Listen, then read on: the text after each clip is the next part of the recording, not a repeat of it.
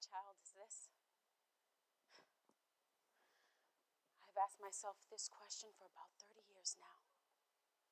Thirsty for an answer since the day he was born. What did I know then of great and mighty things?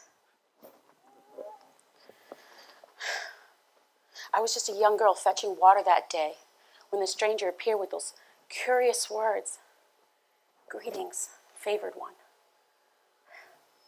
The Lord is with you. He must have seen the change in my face, the one I now know to be an angel. Do not be afraid, he whispered. You will be pregnant with God's son.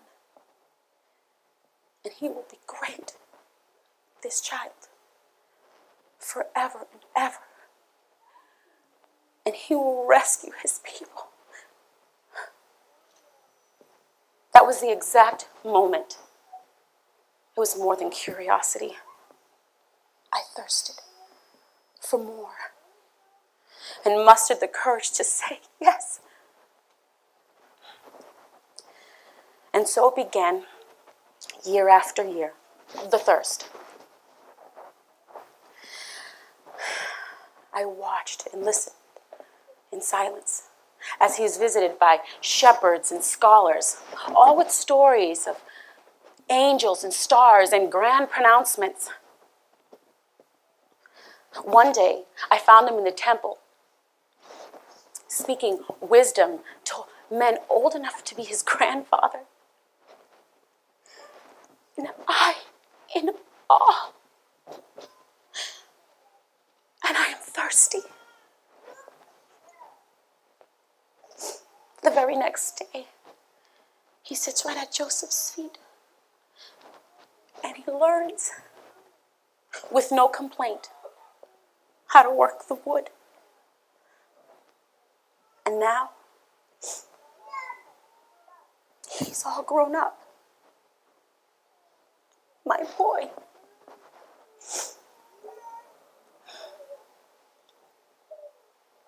I watched him do and say curious things. And the angel's words come right back to me. He will be great, this child. And I hear my voice say, I am living water. Do I drink? Do I dare drink?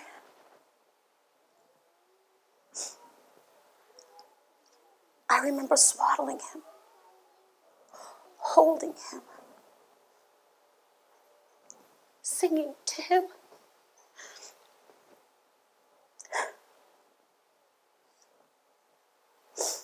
Yes, I have been the favored one. To see him grow into a man, what will he do? My baby,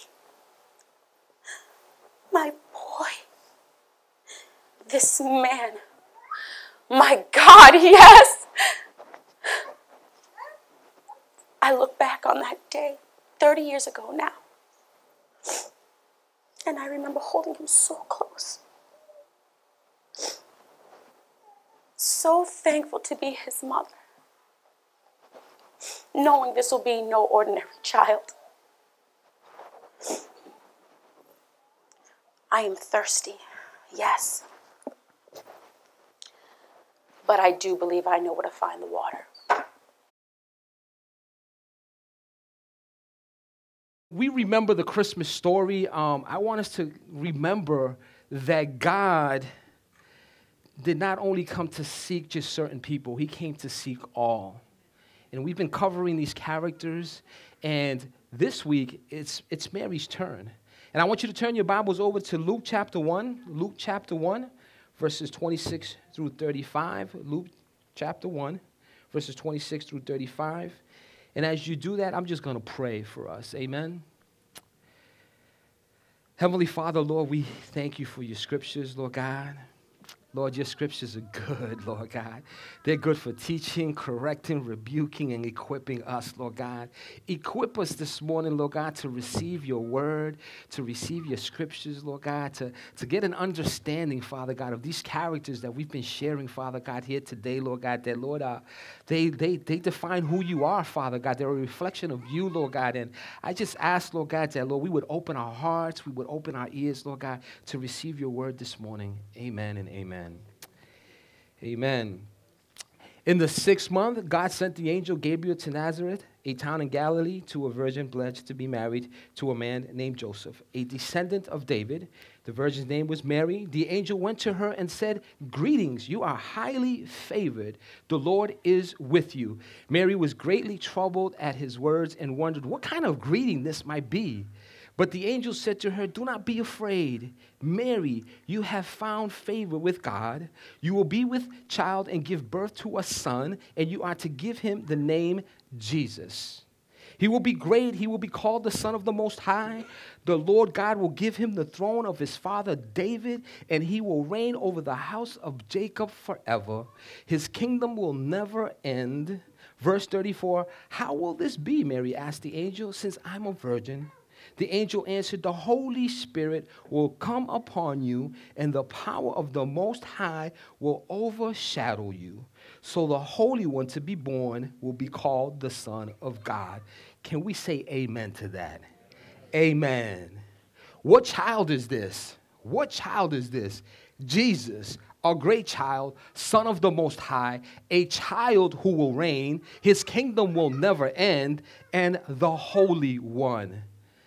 And it's interesting to know how God uses people, ordinary people, to do extraordinary things. And in this case, we have Mary, how God uses her to be the mother of the Holy One. The Holy One. And I want you to understand that there's nothing particularly unusual about Mary. She was not from a wealthy family. She came from Nazareth. And in John chapter 1, verse 46, the scripture says that Nazareth, what comes out of Nazareth? Nothing good comes out of there. It's just this little small town. What good can come out of there? Can anything come good from there?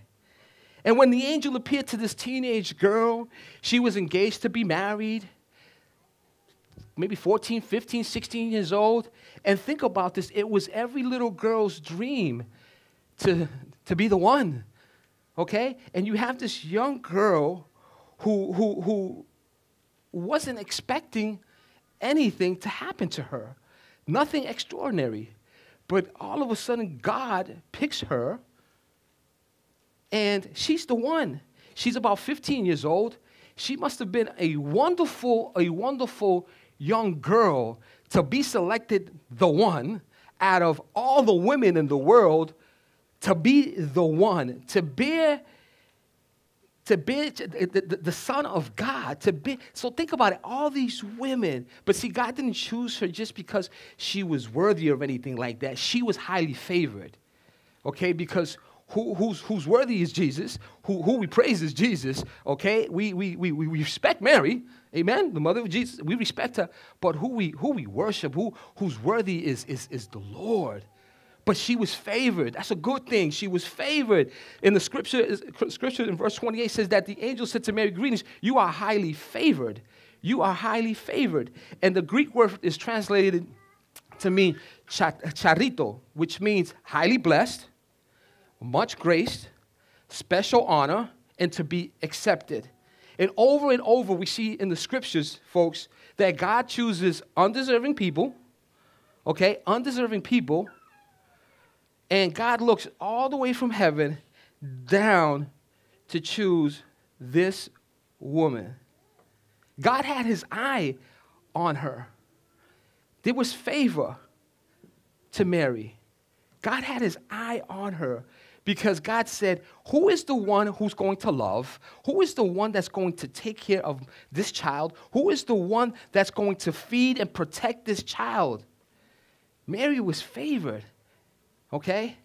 That's something special there. But can I tell you something? We're also favored as well. We are favored as well. Ephesians chapter 1, verses 3 to 6, look at the favor that God gives us as well, okay? We got to understand this, because who we worship is God. We respect Mary. Mary's an amazing woman of God, and you see how amazing she was, okay? But God favors us too. Praise be to God and Father of our Lord Jesus Christ, who has blessed us.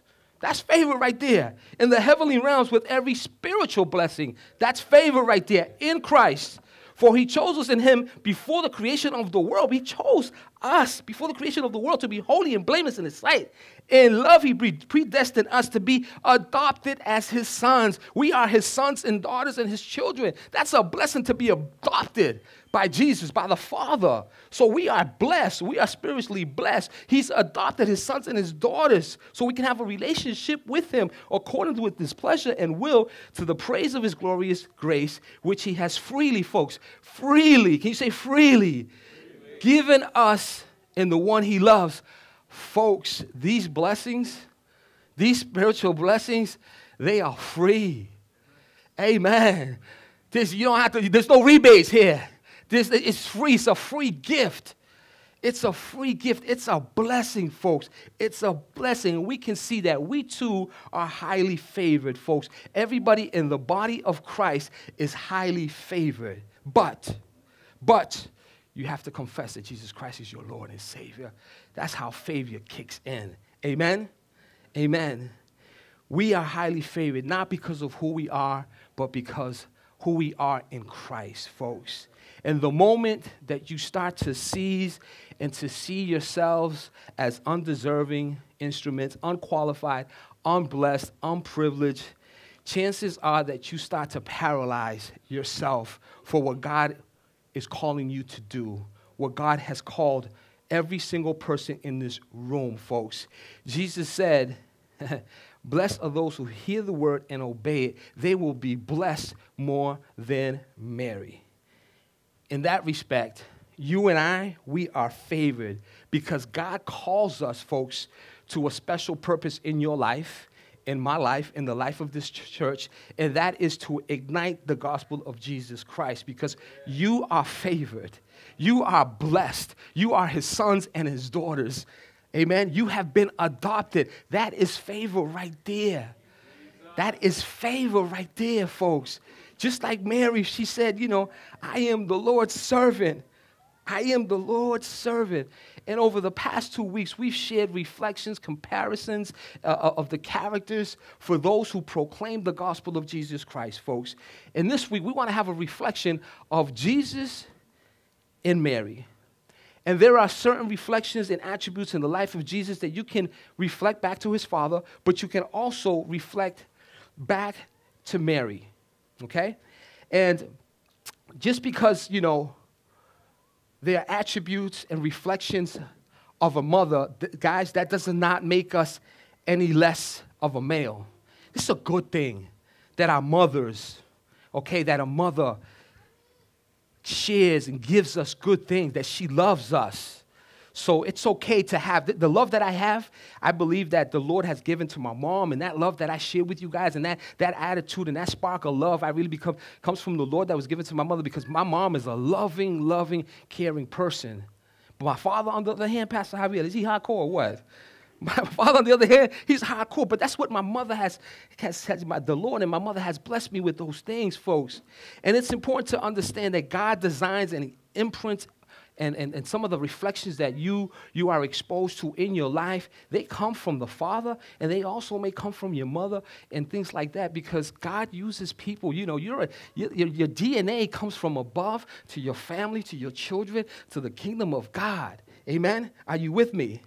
And we see that Jesus himself, he was loving, he was passionate, he was tender, and those are the things that God was looking for this woman, for them to be favored, very, very, I'm using the word very loving, compassionate, and patient.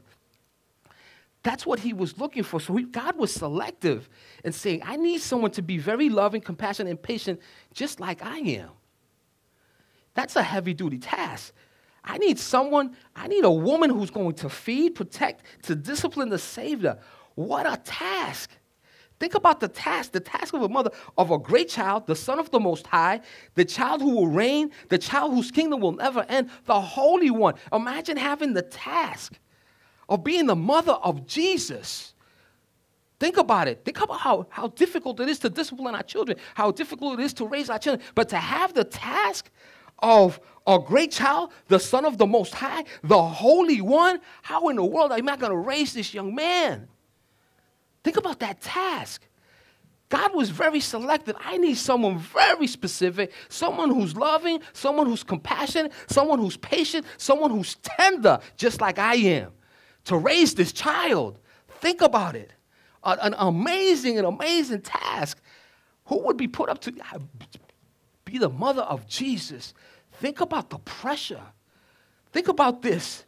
When Jesus was a little boy, okay, think about this. When Jesus was a little boy, you know, his parents go out to the feast, the Passover feast. He was about 12 years old. The parents are hanging out. They're at this feast, and all of a sudden, Jesus, 12 years old, disappears. Yeah, Jesus disappears. The parents start looking for him. Okay, the scripture says that the relatives and Joseph and Mary, they're looking for him. There's an Amber Alert on Jesus. Anybody know what an Amber Alert is? There's an Amber Alert on Jesus. They're trying to find him. He's gone for 3 days. Do we file a missing person child or anything like that? He's gone. He's missing. And, you know, just like the skit just displayed, where was he? He was at the temple. He was having a ball, walking around in the temple, hearing the word of God, asking questions, okay? The people, they were amazed at this young boy, 12 years old, of his teaching, of his understanding. And think about it. Think about Mary now. How does she discipline this young boy? He's Jesus. He's the Holy One. Am I going to pull his ears? Am I going to spank him? I think about it. How do I handle this? But let me tell you what the scripture says. When his parents saw him, they were astonished. His mother said to him, "Son, why have you treated us like this? Your father and I have been anxiously searching for you." Jesus responds, "Why are you searching for me?" He asked. "Didn't you know I had to be in my Father's house?" It says, but they did not understand what he was saying. Then he went, listen to this, then he went down to Nazareth with them and was obedient to them. Think about the pressure, the responsibility. I'm the favored one. You're telling me I got to take care of Jesus. How am I? Do I pull his ears? Do I pull his ears? Do I put him in timeout when we go back home? Think about the responsibility. But I am certain that Jesus was like, "It's okay, Ma." And I'm sure as he was walking back home with them, I'm sure Mary wasn't thinking of putting him in timeout or anything. She was just probably in awe of what this young man was doing. And I can see just baby Jesus walking and just probably looking at her and saying, "Mommy, if you only knew, Mommy, if you only knew that I'm going to heal the sick. Mommy, if you only knew that I'm going to heal the blind. Mommy, if you only knew that I'm going to do the moonwalk on water, Mommy. If you only knew I'm going to feed 5,000 people, Mommy. If you only knew that I am going to defeat death." Think about that. Think about the responsibility. How do you handle that? With patience, with love, compassion, tenderness. That's why she was selected, folks. Those are the reflections, the attributes of Mary. Amen? And when you look at the Bible, you know, we focus on how the Father disciplines us, how the Father shares his word. But God also uses certain language, motherly language, to describe his love, his passion, his compassion for us. Because God is the father to the fatherless, but God also fathers us and uses motherly language to comfort us. Amen? God is the father to the fatherless, but he uses motherly language to comfort us. To comfort us, folks. In Isaiah, folks, 66:13 is a great example. We see God comforting his people like a mother comforts a child. It says, as a mother comforts her child, so will I comfort you. And you will be comforted over Jerusalem, folks. The Lord compares himself to a mother. He identifies himself as a strong father, but as tender as a nurturing mother. He's comparing himself. Isaiah 49:15, we see God compared to a nursing mother who would never forget his child. Think about this. Verse 15, can a mother forget the baby at her breast and have no compassion on the child she has born? Can a woman forget her nursing child that she would have not compassion on the son of her womb? Even these may forget, yet I will not forget you. Folks, the Lord will not forget you. Folks, we are his babies. He will not leave you. He will not forsake you. He is with you. He goes before you, folks. We have to understand he will never, ever leave you. And when you think that you've been forgotten, or if you have this doubt that you've been forgotten, just look at the cross. Look at the cross and just look at the cross. Look at the crucifixion and look at the fact that God engraved in his palms those nails for our sins. That's a perfect image of the fact that, that they're engraved, his palms. It just tells you that he hasn't forgotten you. He will never forget you. We are his babies. We are his children. We have been adopted by him. It's amazing how he loves us, folks, Now, we see that Jesus and Mary, they all have these characteristics and reflections of love, kindness, patience, passion, and all these things. But one of the things that they have so in common is this: availability and submission put together. This availability and submission that takes place with Jesus and Mary. Availability and submission. I am the Lord's servant. Luke 1:38, I am the Lord's servant. That's what Mary answered. May your word to be fulfilled, folks. This is where Mary surrenders. I am the Lord's servant, folks. Listen to this. I humbly tell you this. Availability triggers submission. I'm humble. That's Pastor Miguel's quote. Availability triggers submission, man. Because when you're available, folks, and you follow through, there's submission. I was having a conversation with a couple today, and we were talking about, man, it's so good that you follow through. When you follow through, man, you're available. You submit yourself to the Lord. And it's amazing what God does when we are available and we submit to the Lord, because availability triggers submission. Availability triggers submission. And that's exactly what happened to Mary. She simply responded, I am the Lord's servant. You are my master. I am your servant. I'm willing to give up my body. I'm willing to go 9 months of pregnancy. I'm willing to do all those things. I'm willing to carry this baby. This wound is yours. You are my master. Those are the things that she surrendered. She submitted. She made herself available. She was willing. She was willing. Can you say willing if you're up with me? Willing. She was willing, folks, to be available and to submit.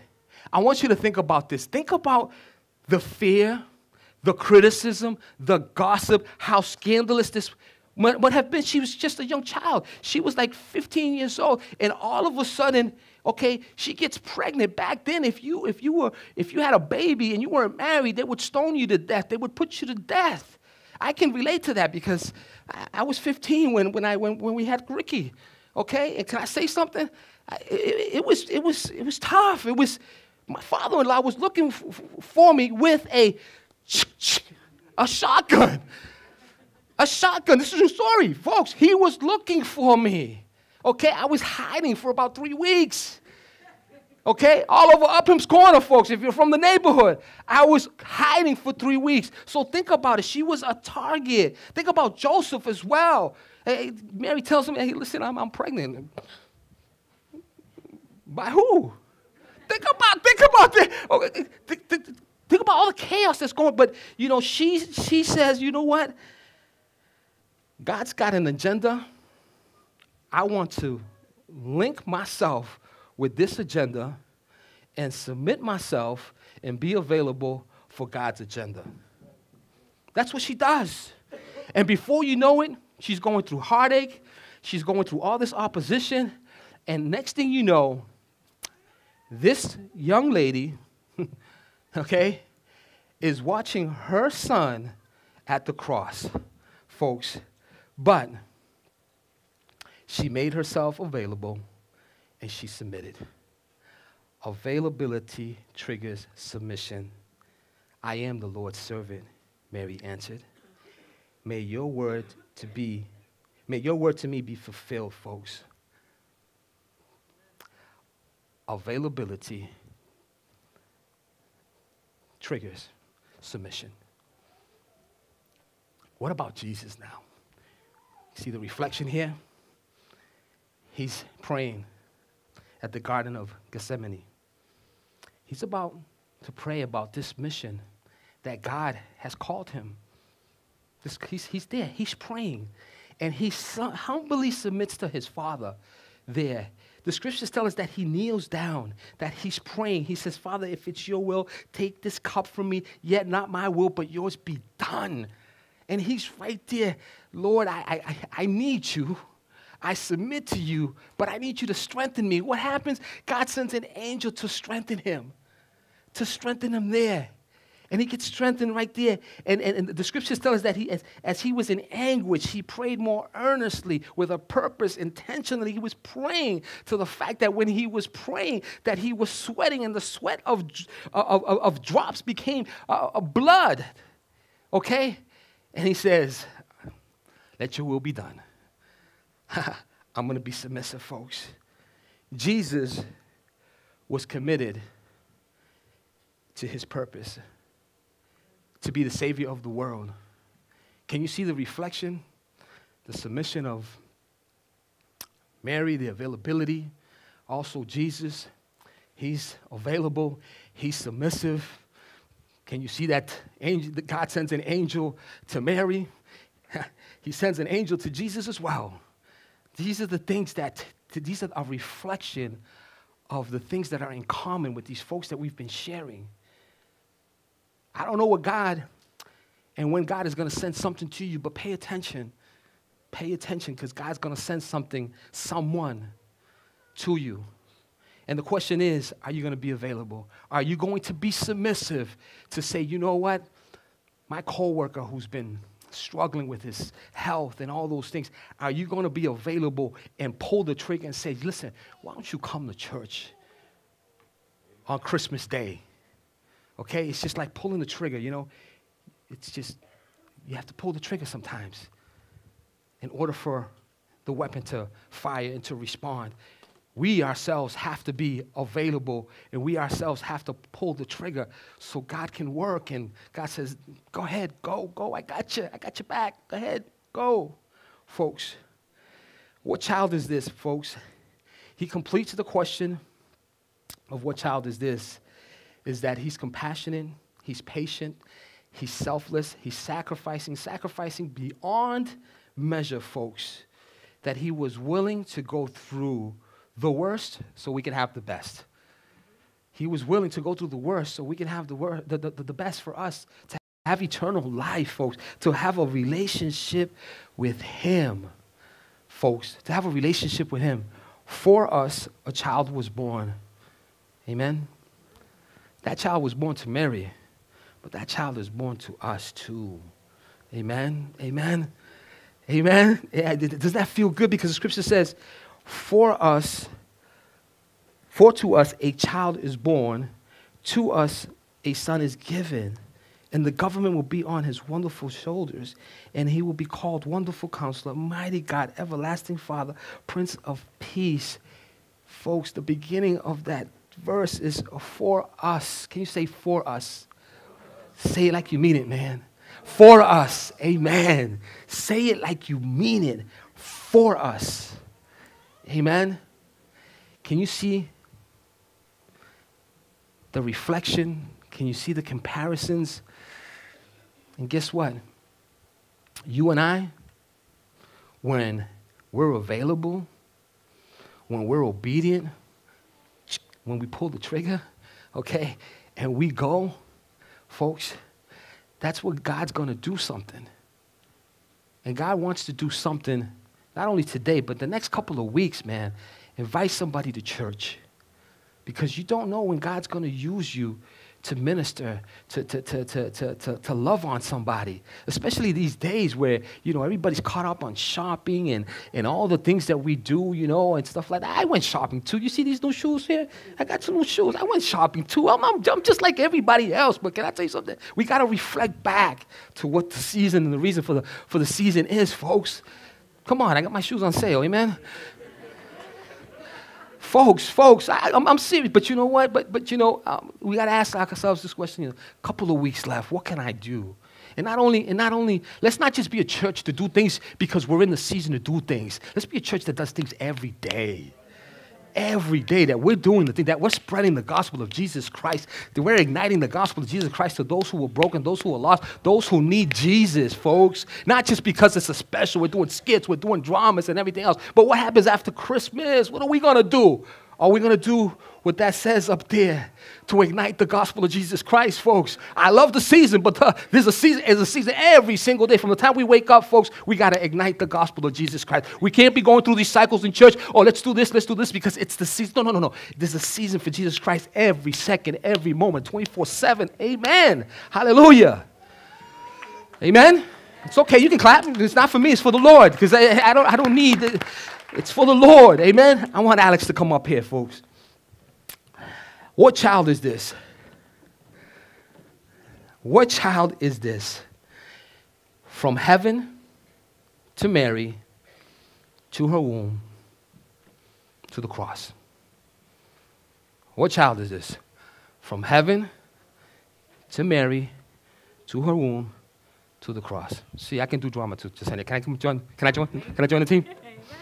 Amen. From heaven to Mary, to her womb, to the cross. Folks, that's the child we're talking about. That is the child we're talking about. This is the child that said these words. And as I share them with you, you'll pick up where these words are coming from. Amen? What child is this? And as I share them with you, just meditate where they're coming from, okay? From heaven to Mary, to her womb, and to the cross. Meditate where these words are coming from. What child is this? Dear woman, here is your son, and here is your mother. What child is this? My God, why have you forsaken me? What child is this? Father, forgive them, for they do not know what they are doing. What child is this? I tell you the truth. Today you will be with me in paradise. Can you just imagine how loving God is? That at the last moment when he was at the cross, two criminals were right beside him. And one of them was insulting Jesus, but the other one says, that man has done nothing. Nothing.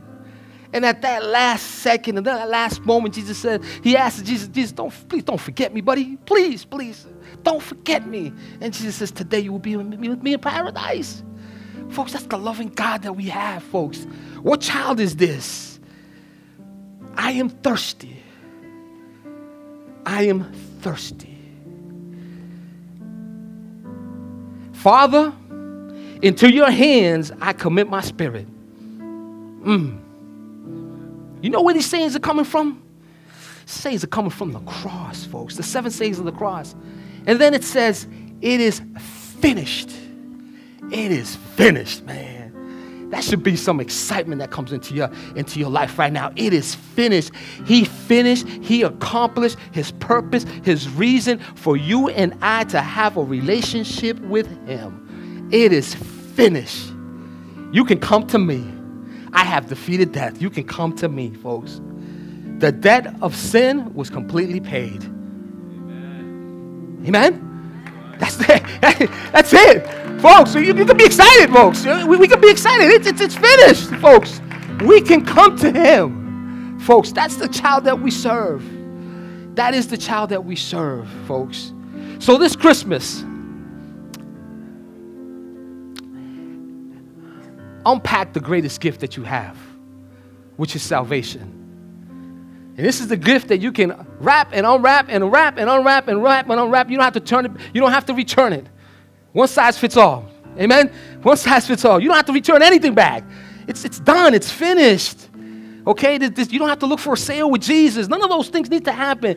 Just unwrap the greatest gift that he's given you. That is your salvation. But I ask you this question today. Are you willing to give somebody something this year? The next couple of weeks. And if it doesn't happen the next couple of weeks, it can happen 1 month, 2 months, 3 months, 6 months. Give somebody this year and say, you know what, Lord? This year, just one, I'm going to win somebody for Christ this year. That is the greatest gift that you can do this year. Okay, we got a couple weeks left for 2017. It's gone. It's gone. 2018. I want you to say, make yourself this commitment with the Lord. Lord, not just 5, 10, 15 people, Lord, just one. Lord, I want to win somebody for the Lord, and I want to do a couple of things. I want to minister to them. I want to be their friend. I want to love on them. I want to pray. I want to connect them to church. I want to walk with them. Those are the things. That's it. Ask yourself this question. Am I willing to do that this year? Just one person. If you can stand with me. I want to call the prayer partners forward.